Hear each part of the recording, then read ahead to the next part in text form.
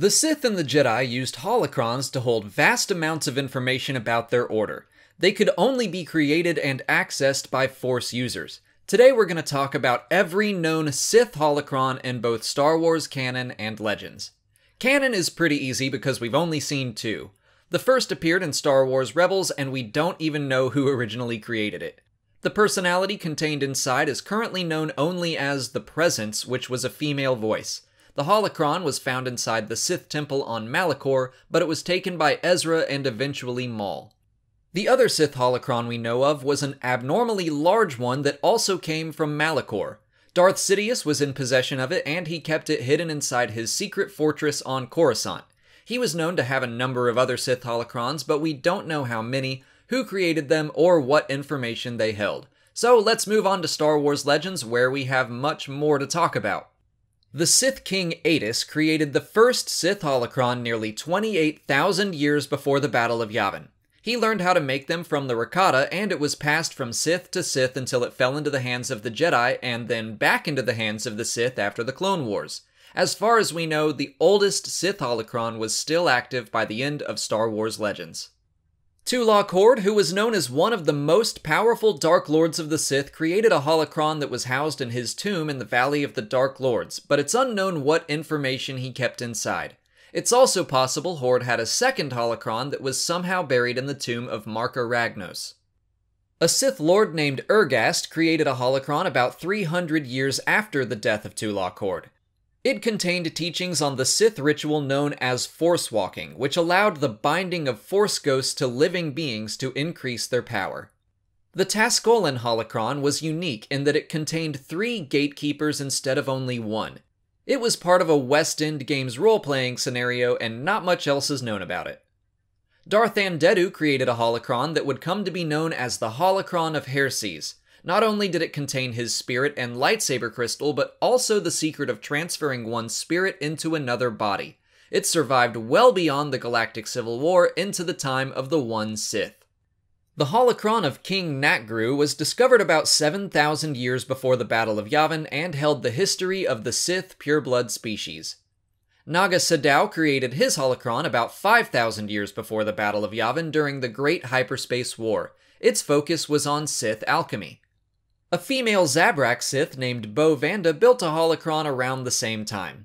It held information regarding Sith alchemy, Sith poison, lightsabers, and other various weapons of the dark side. The first Sith holocron to fall into the hands of the Jedi chronologically was simply known as the Dark Holocron. After the Great Hyperspace War, the Jedi recovered it from one of Naga Sadow's fallen starships.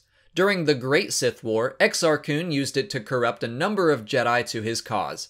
Count Dooku was known to have it during the Clone Wars, but it was lost during that time. Darth Dreer's holocron held instructions for a Sith ritual that was meant to grant immortality. Dreer was killed by the ritual, and his holocron survived for another 1,000 years where it was discovered by Darth Scabrous, who also died attempting the same ritual. The holocron was likely destroyed in an explosion at Scabrous' stronghold. The Carbonite Sith Army holocron was constructed about 4,000 years before the Battle of Yavin. Jabba the Hutt had the device during the Galactic Civil War until it was stolen by the Zam Consortium and given to the Empire. It contained the secret location of the Carbonite Sith Army, which was a literal army of Sith troopers that had been frozen in carbonite and left in storage.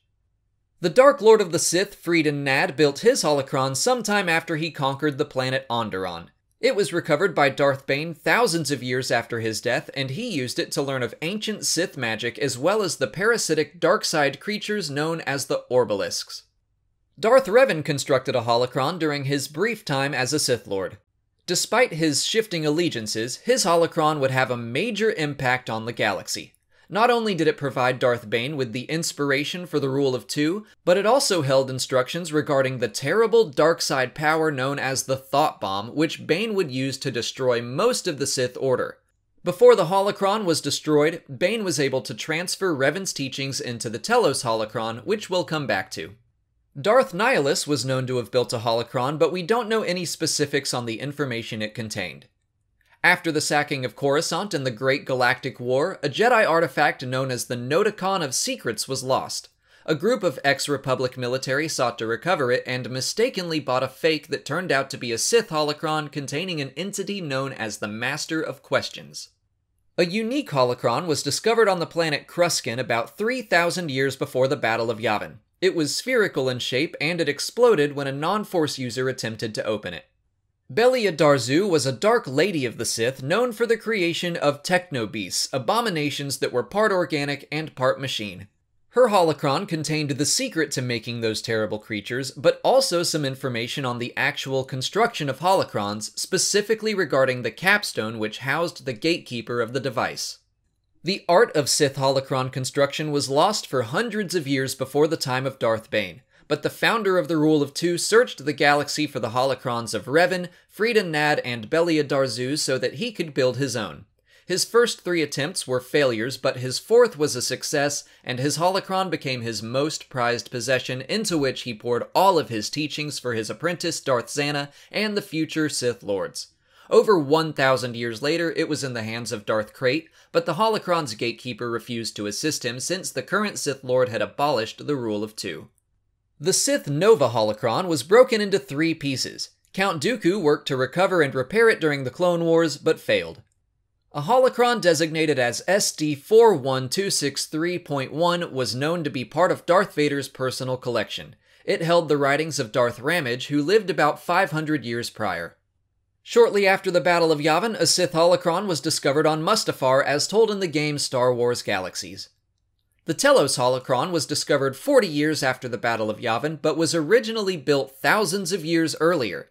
It was very different in shape from most Sith holocrons and was used as a repository of lore and wisdom contributed to by a number of Sith Lords including Ajunta Pall, Naga Sadow, Darth Revan, Darth Bane, Darth Sidious, and more. It was found and quarantined by the New Jedi Order. The holocron of Darth Vectivus was discovered around the same time by the New Sith Order, but it contained little information. Most of it had to do with Vectivus's business dealings and the process of projecting Force Phantoms.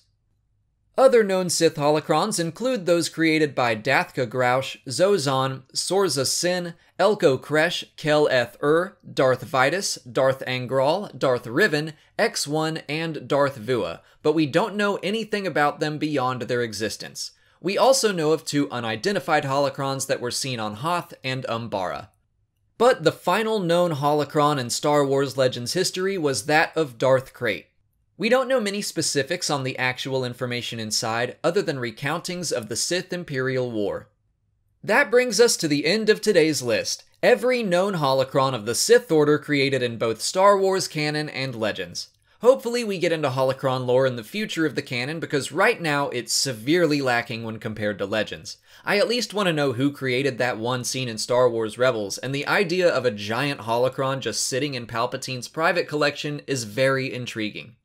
But that's it for today. If you're interested in Sith holocrons, you might enjoy this video that goes into the process of making one. If you haven't already, please like this video, subscribe to the channel, follow me on Twitter, Instagram, and Facebook, and consider checking out my Patreon page. As always, thanks for watching, and may the Force be with you.